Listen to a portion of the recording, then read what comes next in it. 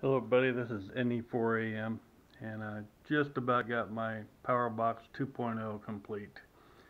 I got one cigarette lighter adapter plug that I still want to get put in, and it won't be here for probably until Monday. So anyway, two USB ports that are 2.1 amps each, Anderson power pole, two connectors, on-off switch, volts, amps, and a battery check.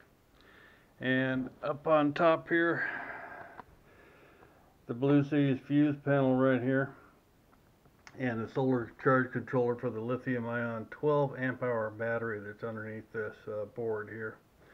And if I swing around slowly without making you seasick, this is the solar charge controller power coming into the charge for the battery, and I've got a 20-watt solar panel to power that up.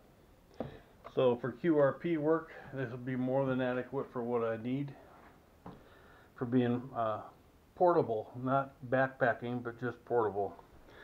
Right now I'm currently charging my cell phone, my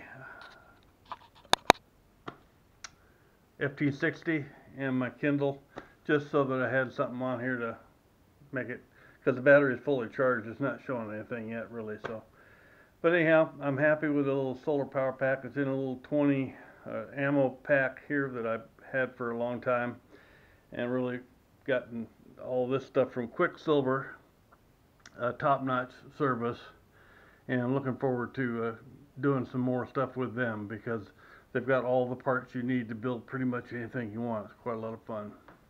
Anyhow, all the best. This is NE4AM 73.